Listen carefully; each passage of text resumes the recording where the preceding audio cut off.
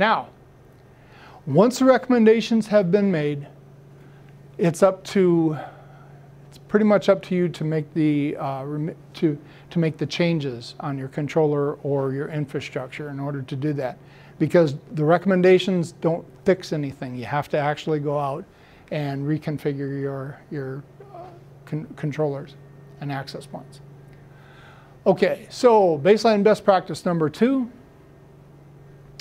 Now that we've moved you into 5 gigahertz, we want to make sure that you're using all of the 5 gigahertz channels that are available to you. This is another place that we see a lot of problems, especially when wireless LAN controllers have been configured with default settings and left in that state. In that case, we almost always see many of the potential 5 gigahertz channels not being used at all. So let's take a look at how we would determine that using Wi-Fi Explorer. So again, here's Wi-Fi Explorer. We've grayed out the part that I don't want you to look at, and we're looking under the channels column to begin with. So channels here, and we see channel 11 at the top. So this has been sorted, and it's showing the 5 gigahertz channels here. And you could go down and do this next step using just that, but there's an easier way with Wi-Fi Explorer, and that is if you see the 4 tabs here in the center, and you click on the one that says spectrum, then you get this nice, I like to think of it as a poor man's spectrum analysis down here in the bottom. So in this spectrum reading down below, notice that the 2.4 gigahertz frequency ranges are on this side, and the 5 gigahertz ranges are on this side. So we can tell the same thing down here. And when we do that, we're going to focus in on marker number 2, which if I bring that up, you can see that marker number 2 is showing us the first of the channels available in 5 gigahertz. When the 5 gigahertz frequency ranges were made available to us under FCC regulatory allowances back in 2001, they gave us 3 subbands in 5 gigahertz, and the subbands were labeled unlicensed national information infrastructure bands. And they comprise 4 sets of non-overlapping channels in 3 separate ranges. This one is referred to as U-NII 1, so unlicensed national information infrastructure band number 1, and it contains channels 36, 40, 44, and 48, so 4 non-overlapping channels. You can see that in this case, we've got a number of SSIDs and radios that have been configured to use channel 40, 44, and 48. But do you see that nothing is using channel 36 in this case? Next, under marker number 3, we see the next U-NII band, U-NII 2, unlicensed national information infrastructure band number 2, and in it with 4 non-overlapping channels that are named 52, 56, 60, and 64. No radios have been configured to use that. So that's okay. It might be okay, I should say. We need to check a little further. So why aren't we spreading some of these out into this area? It's a common concern. There could be reasons for it. We'll discuss that coming up. Next, we look at marker number 4. And that brings us to the center frequencies. Now these channels did not come out with the original allocation. They came a few years later. FCC said, okay, we've given you 3 subbands with 4 non-overlapping channels each. That's a total of 12 non-overlapping channels. Now we're going to award you another 11 non-overlapping channels, and they fit in between U-NII 2 and what's going to come here in just a minute called U-NII 3. We call these U-NII 2 Extended. These were the original names. So U-NII 2 Extended was additional channels that gave us 11 additional non-overlapping channels. We can see here, none of these channels are being used either.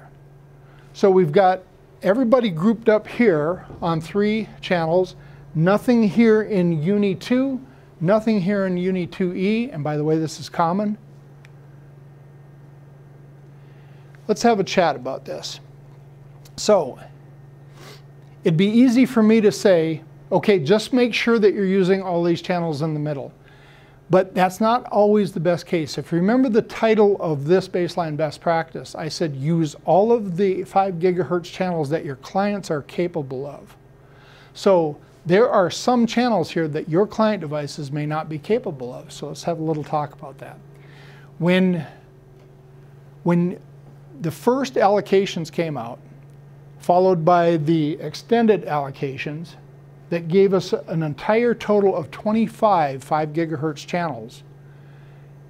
That was all fine for a certain point, but then something happened in about 2004.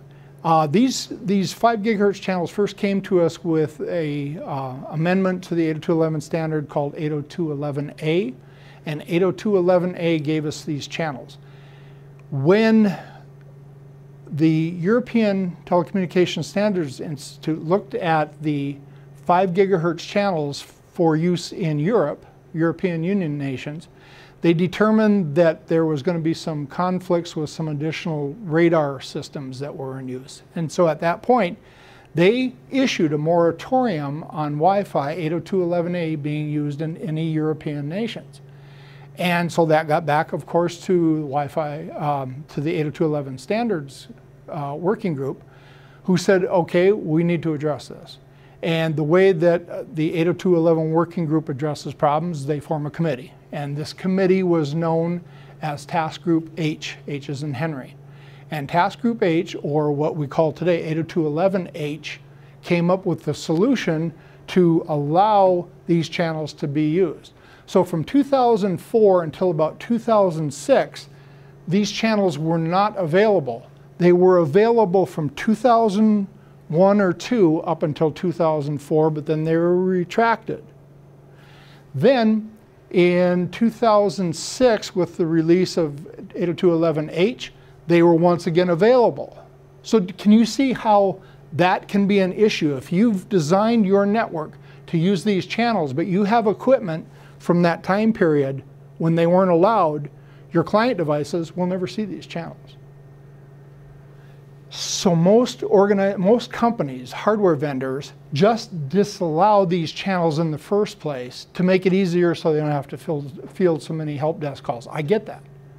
But it's doing us a disservice, because how many of us have client devices from between 2004 and 2006 on our networks, preventing us from getting good performance out of our Wi-Fi network, when most of our devices are of a newer vintage, if that makes sense. So you have to know a little bit about your client devices. That's key. If you don't, there's a shortcut, and I'll show you that coming up. Well, actually, let me tell you about this.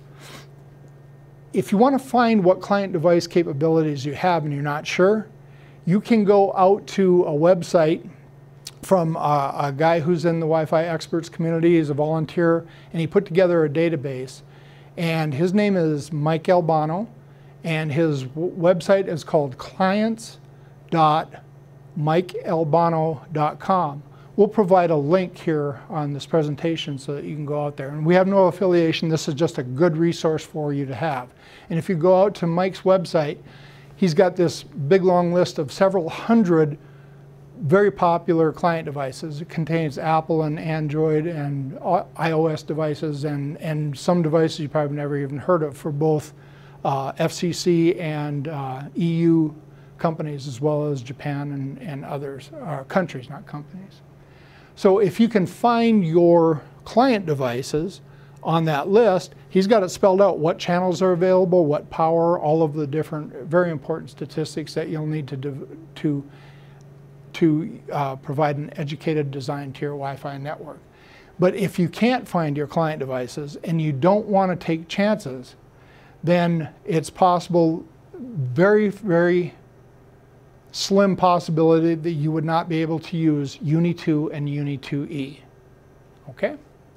That's not the case for anything after, say, 2006. It shouldn't be. All right. Now, after 2006, we had another little issue. After the FCC and the European Telecommunication Standards Institute re-allowed us to use the U-NII and U-NII-E channels, there was a report well, first of all, there had been an aircraft disaster. there was an aircraft disaster that happened that was caused by wind shear in the United States. And because of that, the Federal Aeronautic Administration, FAA, required the 802.11 standard to remove these 3 channels. And because of wind shear, the FAA started installing terminal Doppler weather radar installations at all of the airports and several other types of installations around the US. It was determined that some users of Wi-Fi 5 gigahertz, specifically on channels 120, 124, and 128, were causing interference to these terminal Doppler weather radar installations. And so there was a requirement that for a period of about 2 years, we no longer could use these 3 channels.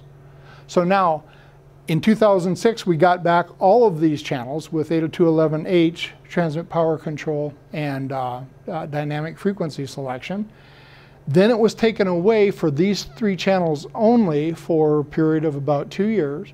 And then in 2013, it was re-allowed again. So now, if you have equipment that has been built and configured as of 2013 or later, these channels are not an issue. But if you have anything in between that period of time, probably from 2010 to 2013, there could be problems with that. So what do you do in those cases? So if you have any questions, if you can't find your clients listed on Mike Albano's database, and you want to not take your chances, you can go into your controllers and remove these 3 channels from the channel set.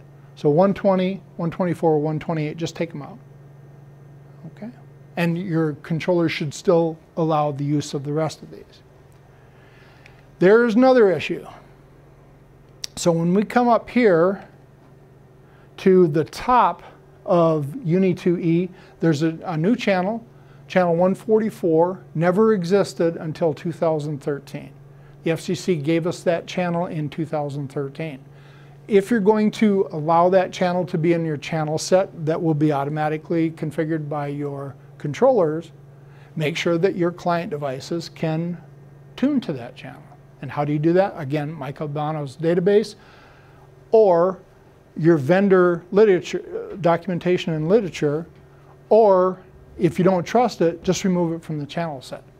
So worst case, we've taken the 25 possible channels and now we've removed 4 of those, still leaving 21 non-overlapping channels.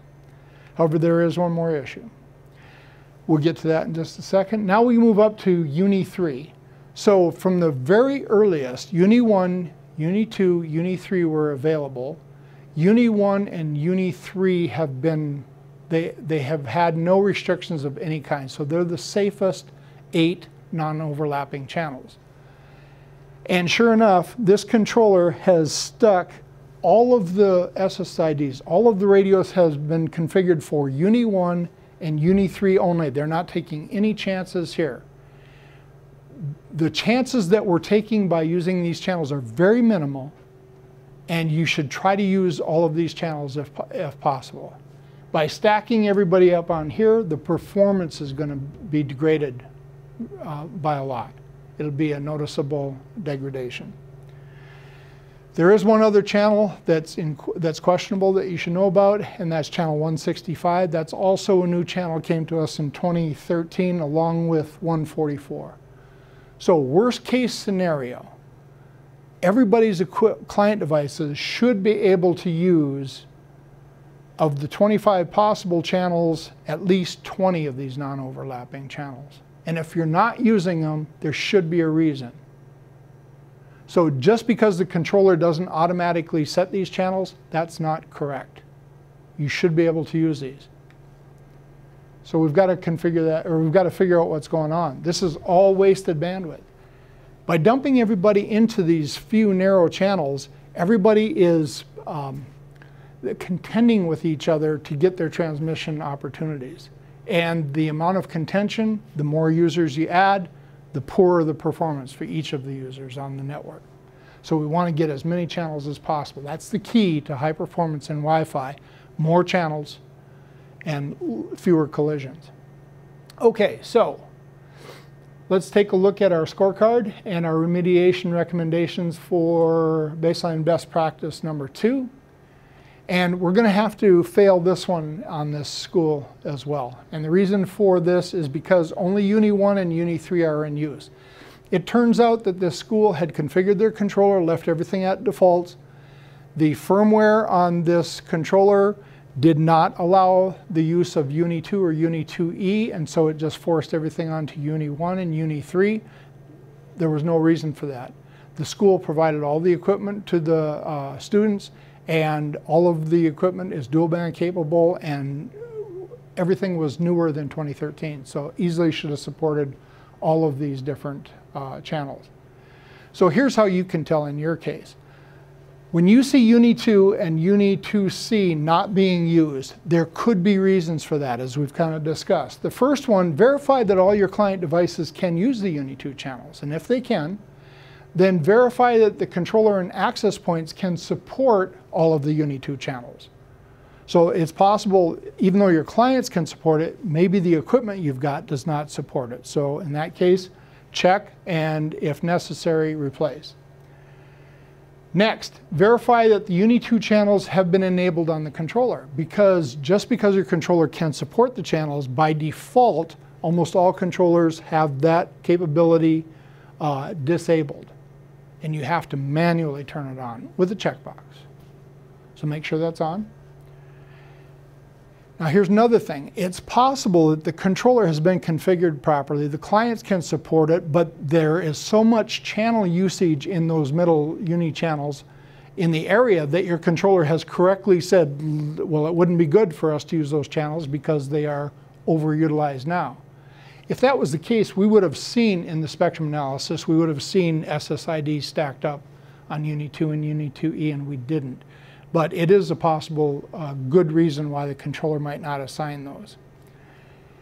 If you're not using the DFS channels of U-NII and U-NII, it's possible there are radar installations nearby. However, the radar installations don't use the entire U-NII and II-E channels. They only use smaller frequencies, like for instance 120, 124, and 128.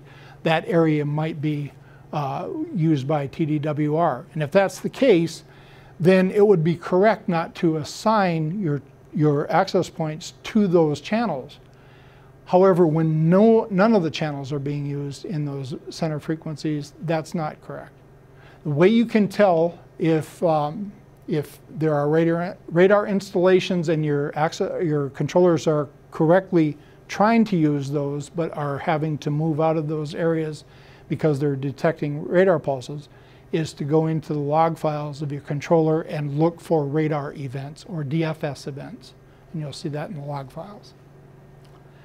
In addition to that, verify that your controller and your access point firmware, that the revision that you're using now currently supports U-NII and U-NII.